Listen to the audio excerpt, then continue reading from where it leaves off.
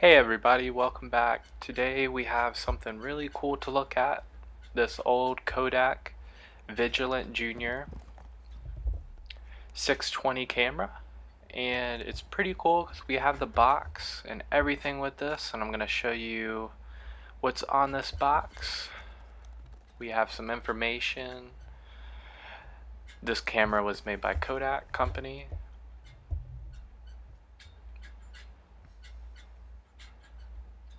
Telling you a little bit about the features here, and nothing on this side of the box.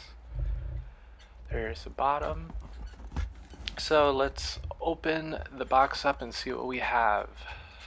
We have some words here, nothing else on the inside.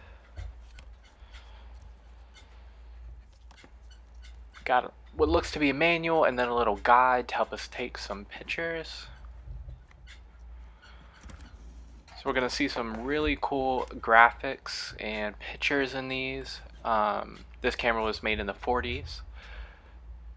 So this is your snapshot guide. So you can use this rotating wheel to help you figure out the shutter time and the different settings you need based on the coverage of the sky.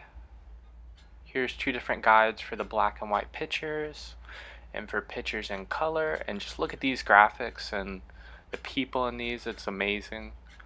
And feel free to pause anytime if you want to read what these say. I move kind of fast just because there's so much to get through.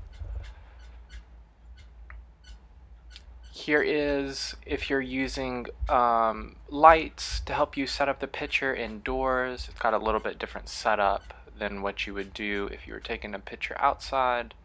So you need this guide. Same sort of concept, the rotating wheel. So pretty cool that it comes with that.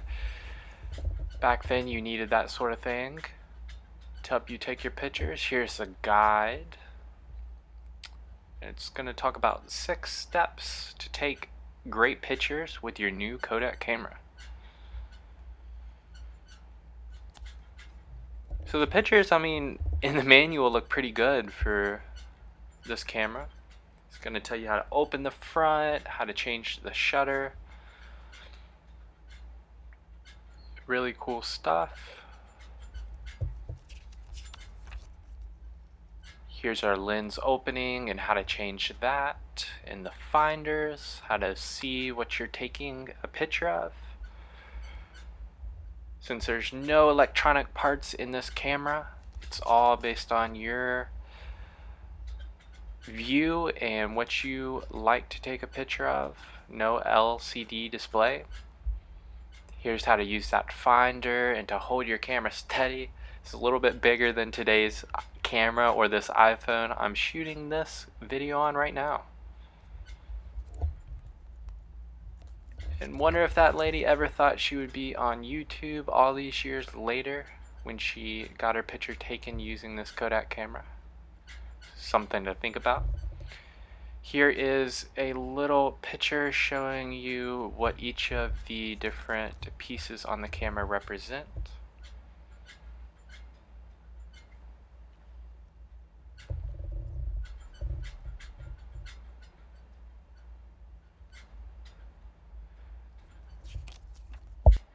So here's some of the film. This camera uses the Kodak 620 film, but from what I understand, there was different films based on what you were trying to take. Color photo, black and white photo, panoramic. Some nice pictures over here, some snapshots. Got a girl with her dog, I think is what that is, on the beach. Some different guides to what settings to use. So I'm going to go a little bit faster through this. Just pause if you want to read. Got some pretty cool information.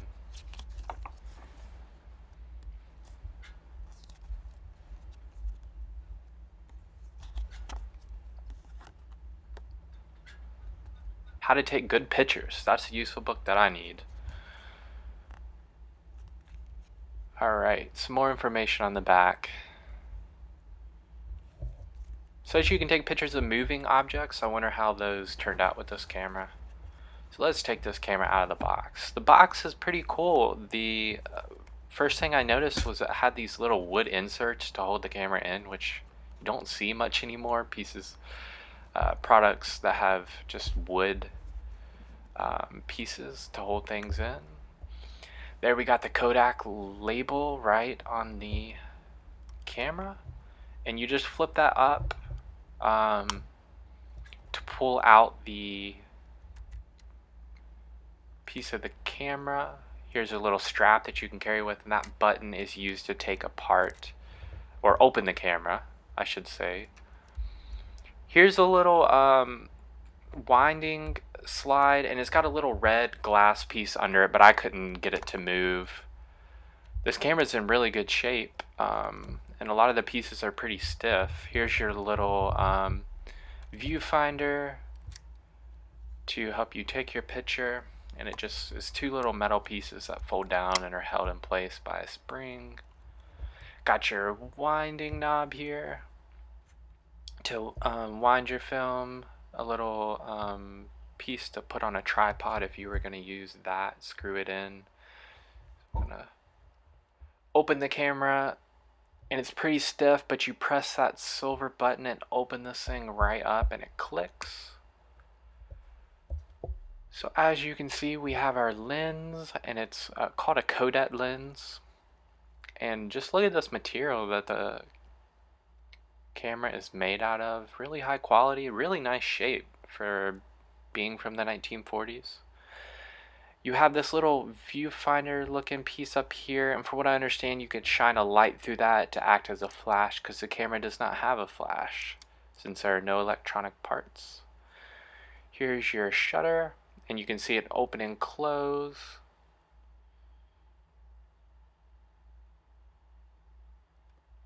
And this piece adjusts up at the top here as well. And to the left of my finger, you can see that exposure lever, I guess you would call it, to take your photo. And look at the craftsmanship on this camera, the sleek lines. The material is just really nice shape, really nice detail. I like this silver with the black, it looks pretty nice. This is what it would be like to take your photo through the viewfinder. So awesome. And then to close this, you just sort of do the same thing. You hold down that button. It's really stiff, and I had trouble closing it, but eventually got it. Closes, folds right back up, and it clicks, and you just put that piece down right there. So now let's open the camera.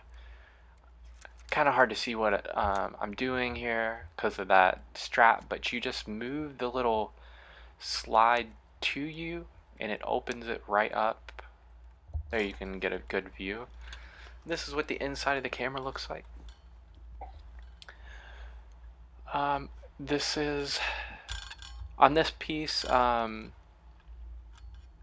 We have that red lens down here that I was talking about, and I think the film had a line that you could see that told you when to wind it. Here's what film to use, that 620 film. It does not take 120 film, which I think was a common film back then. Look how cool that looks. It looks awesome. And that's where you know, put in the film down there and wind it up, and that's what the inside of your camera would look like. So close it back up. So I hope you enjoyed this video and the information on these really cool manuals and guides, and I hope you also enjoyed looking at the camera. It's amazing to see these cameras that were made so long ago that people use to take their everyday pictures. Thanks again for watching. Have a good day. Bye.